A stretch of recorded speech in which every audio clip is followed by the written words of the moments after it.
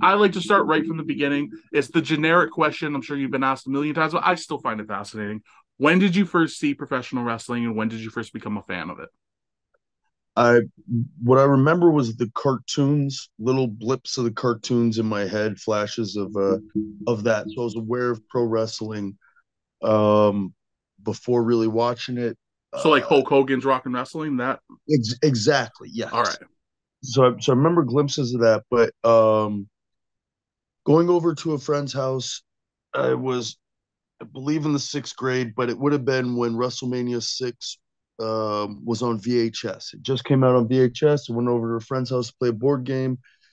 Ultimate Warrior was making his way to the ring, and I said, "Hot damn, that's what I want to do." And Oh, right then and there.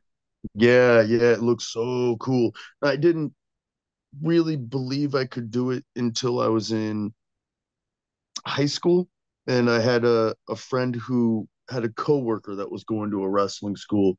I realized that that was a possibility, and that was it.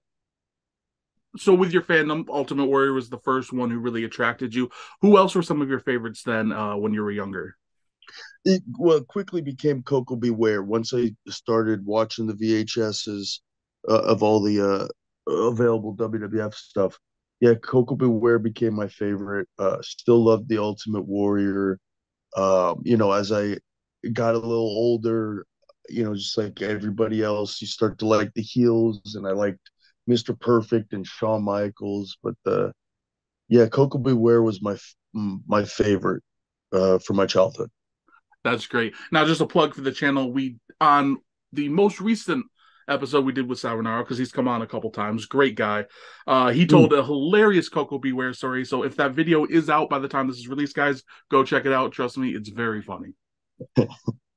And he was talking about you too, and he seemed like he really appreciated your advice and stuff in the Ring of Honor back in the day too. So Oh man, I was really fortunate enough that Gabe Sapolsky put us together for a stretch down at FIP, and yeah, yeah, Sal was great. He really grateful that we got to spend time together.